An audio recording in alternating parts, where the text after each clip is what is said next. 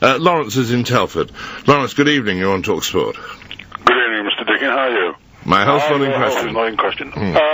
I do research into the Bible. Jesus Christ talks about the end of the world, which I think is a very significant event. He talks about the Great Tribulation, and we should try and escape it if we can. The Great Tribulation is in Matthew 24. It's Matthew 24:15, and there's a reference back to the book of Daniel, which is Daniel 11:31. And if you track back, you can pick up a countdown to the end of the world, which starts at Daniel 11:13, which is Stalin, the king of the north, in code. The Bible is written basically in code, and it's up to intelligent people to try to interpret it.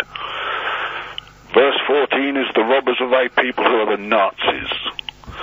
Verse 15 goes to the chosen people who are the SS. Then it comes on to verse 16, who is Churchill, who stands in the glorious land, which by his hand is consumed, and was helped out by Leaseland.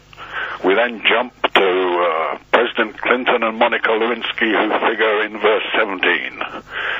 He turns into a lame duck president. You then go this is a prediction of a book that was written, 600, 700 years ago?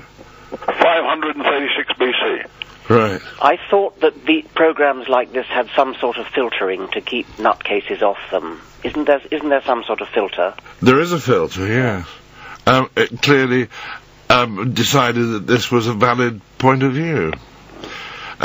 When is the end of the world then, Lawrence? It's in the book of Revelation. Can you give me the date? No, it's a secret. Ah, yeah, thanks. Well, it would be, of course.